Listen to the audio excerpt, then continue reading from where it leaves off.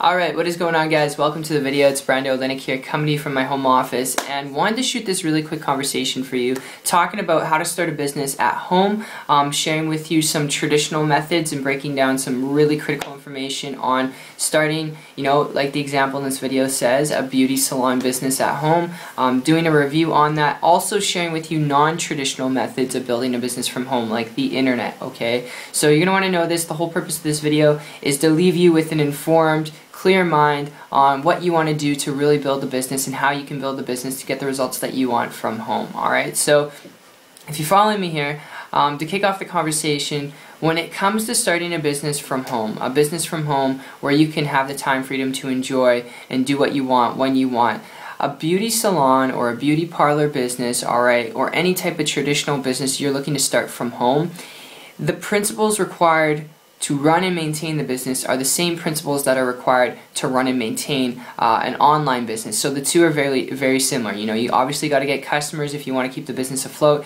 And if you don't have customers, if you don't have new people coming to your business every single day, the chances of you making money is going to be very slim. In fact, I wouldn't even promise you making money, because if you don't have people coming to you every day, it's just not going to be sustainable. It's not long term. All right, so it's very critical. Alright, that's the first foundation. Obviously you need customers. Alright, you need to have a list of people who like, know, and trust you, and it has to grow every single day in order for you to actually build the business. Now, aside from that, when it comes to a home business, alright, there's a lot of different precautions you need to take, especially when it comes down to traditional ways. When you're talking about a beauty salon business, you're talking about dealing with supplies and equipment, okay? Inventory, shipping and handling, driving out and doing deliveries, picking up people, just the whole process itself, okay? Even though it's a salon business and you can start in the back of your house or in your garage, dealing with supplies, dealing with equipment, dealing with sometimes having employees for a little bit of extra help throughout the day, dealing with that can cut down your profit margins from a business standpoint. Remember,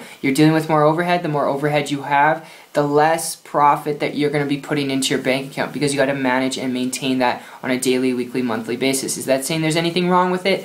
No, because just like in an online business, okay, you have to have customers to keep the business afloat. So it's not saying anything wrong with the business model, but it's just so that you're aware. From that point on, alright, you got to keep in mind maintenance, alright, maintaining all that stuff, maintaining your equipment, your shop, alright, and doing that every single day, which can take some time out of your day, okay? So it's a good business to start.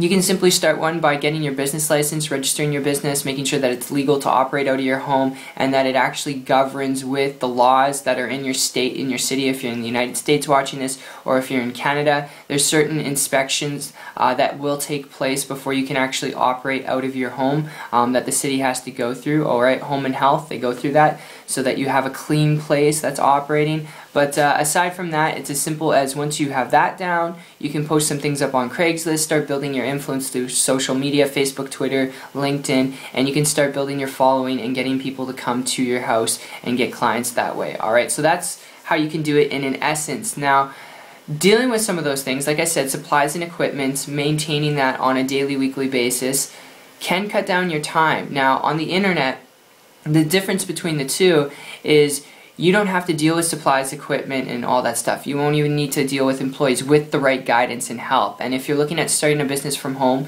because you want time, freedom, leverage, and flexibility, I would suggest seriously looking and considering learning from someone who's already building a business online, how to do it yourself. That way you don't have to deal with supplies, equipment, employees, and all that stuff that takes away from your time throughout the day. So I hope that makes sense. That in a nutshell is just my overview and experience when it comes to this stuff. Bottom line is, though, you need to have customers to keep the business afloat. You need to have customers to make money. So if you get anything, the best tip I'd give you, regardless of if it's on or off the internet, learn the skills of leveraging systems online to build your business. If you don't have a list of contacts that's not growing every day where you can present your business opportunity to, learn how to attract people to you and your business through the internet, so you don't have to do home meetings or chase people down or post things on social media without really knowing what you're doing.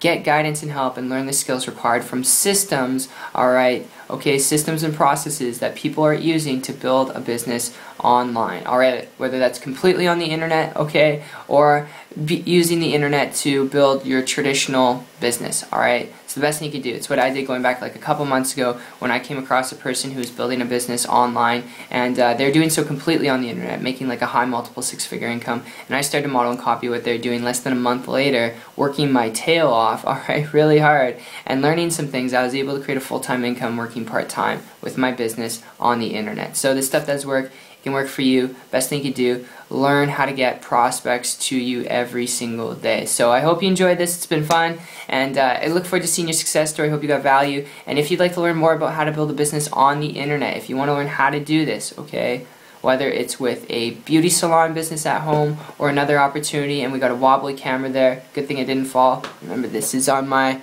phone here. But if you want to learn more, you can check out my site. It's 123marketingtips.com. I'll put a link down in the description, and I'll see you on the beaches of the world. Take care.